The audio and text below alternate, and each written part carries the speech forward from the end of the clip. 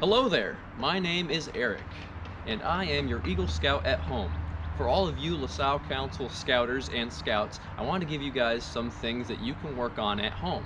From physical fitness to knot tying, we are here to work on some Scout skills, any place or any time.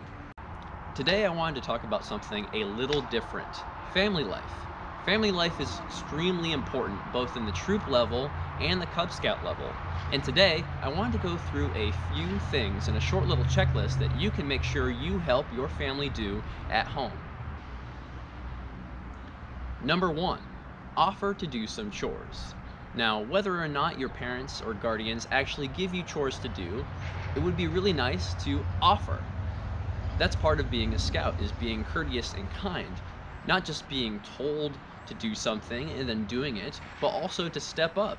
I think your parents will be quite impressed if you do that. Taking out the trash, running the vacuum, sweeping, anything that you can think of, especially taking care of your pets if you have them. Number 2, make an offer to spend some family time together. We all have potentially a little bit more free time with school and work sometimes being closed, so try to have a family night out of it.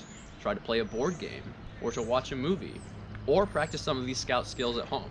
Whatever you do, make sure you spend some time with your family and communicate with them in a healthy way. Number 3, going off of that communication, speak openly to your parents about the things that you're excited about, or what you're doing in scouting right now. It's going to go a long way in keeping your parents and your guardians informed on what you're doing with your life.